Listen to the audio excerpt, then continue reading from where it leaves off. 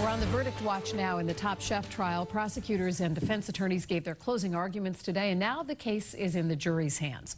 Prosecutors say 4 Teamsters threatened the crew of the reality show. But lawyers for the Teamsters say they were simply exercising their rights as union members to picket. Christina Hager has the story tonight. At least she knows I'm not a scab like you. What'd you say? Was it just a union picket line that got a little ugly?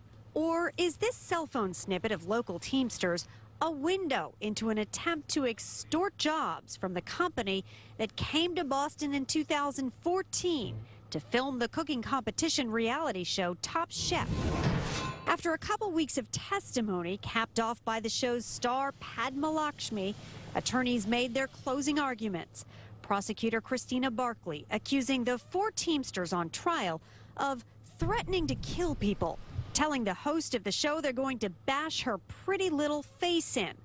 And when the men allegedly blocked the entrance to the Steel and Rye restaurant in Milton, where crews were filming, the prosecutor called it an alleged attempt to force Top Chef to hire Teamsters for unnecessary jobs. Defense attorneys called it just a demonstration.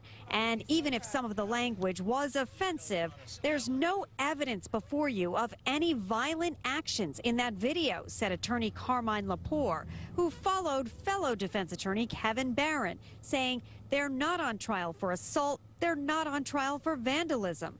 Adding later, is this extortion going on or a protest? You have to ask yourself. The jury deliberated for about 2.5 hours before heading home. They'll be back here tomorrow. At the federal courthouse in Boston, Christina Hager, WBZ News.